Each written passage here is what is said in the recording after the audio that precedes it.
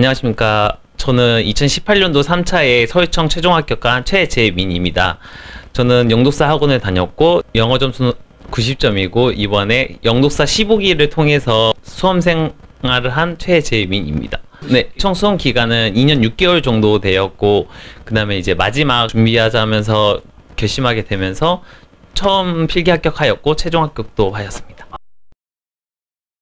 총 6번 정도의 시험 봤는데 거의 처음에는 50점대 맞다가 이제 좀 하겠다 싶었는데도 65점 맞았고 그다가 이제 합격한 점수는 이제 90점으로 고득점으로 합격하였고 3차 때는 솔직히 어렵다고 다들 하셨는데 저는 솔직히 학원에서 그 영어 선생님이 말씀해주신 방법만 풀고 영어 시간도 저는 솔직히 30분 안 걸리고 25분 안에 영어를 다 풀고 법과목을 넘어갔어서 솔직히 독해 같은 경우는 전 10문제 중에서 10문제를 다 맞은 케이스여서 솔직히 쉽게 어렵지는 않다고 생각했습니다.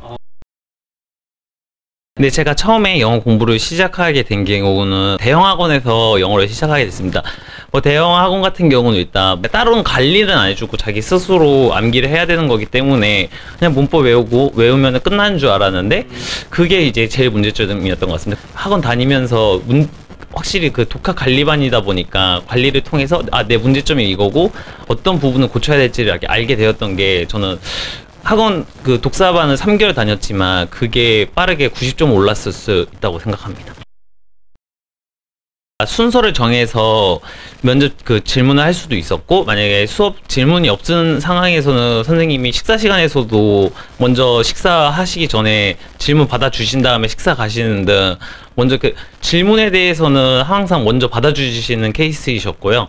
그 다음에 다른 또 좋았던 점은 모두가 이제 공평하게 한 번씩 그 문제 하나를 주신 다음에 피드백 해주신 경우가 진짜 좋았습니다. 만약에 그 피드백을 통해서 그 문제만 해결할 수 있는 게 아니라 너는 이 부분은 좀 더 했으면은 더 좋겠다 하는 부분이 정말 좋았다고 생각합니다. 일단 제가 영독사 수업 받았다면서 좋았던 점은 일단 대형 학원에 비하면은 소수정예라는 게 진짜 좋았던 것 같습니다. 예를 들면 부담감이 일단 없다는 자체가 수업이라는 게 누군가는 졸수가 있는데 저희가 영어 교수님께서 맨날 그런 경우가 있었어요. 학생이 다른 걸 보고 있으면은 혼내신 경우가 있었어요. 그런 부분이 솔직히 대형 학원은 이런 거 안 해주거든요. 자기 수업 안 듣고 너 왜 이거 안 듣고 있어? 이러고 뭘 하시는 거는 고등학교 때나 있지 성인들한테 이러지 않거든요. 근데 이런 게 은근히 성인들도 자극받으면 존심 상하겠지만 그 옆에 사람들은 긴장하게 되거든요. 수업 열심히 듣고 있어야겠구나.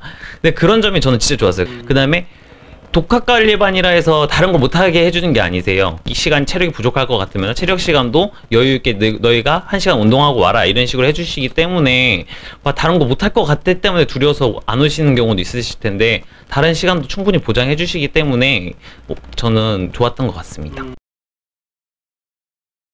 일단 초시생분들한테 먼저 말씀하시자면은 솔직히 이 시험이 6개월 안에 합격하시는 후기 같은 경우 보일 경우가 있어요. 저는 이게 항상 이런 말 하고 싶어요. 그분들은 이미 한국사랑 영어가 돼 있는 분들이세요. 그렇지. 법을 하셔서 합격하신 거예요. 법을 6개월 안에 할 수 있거든요.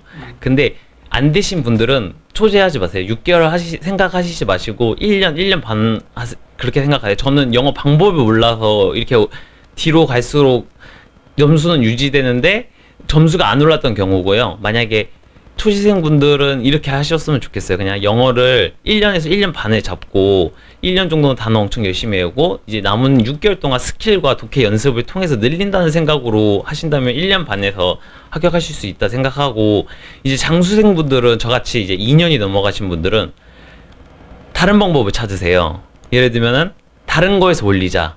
영어를 버려버리자. 근데 이거는 진짜 위험한 생각이세요. 나는 어차피 고한산이야. 나는 밀려날 일이 없어. 이런 마인드로 가시는 게 진짜 중요해요. 그래서 영어는 절대 놓으시면 안 돼요. 그러니까 저는 이제 영독사로 오셔서 많은 도움 받으셨으면 좋겠습니다.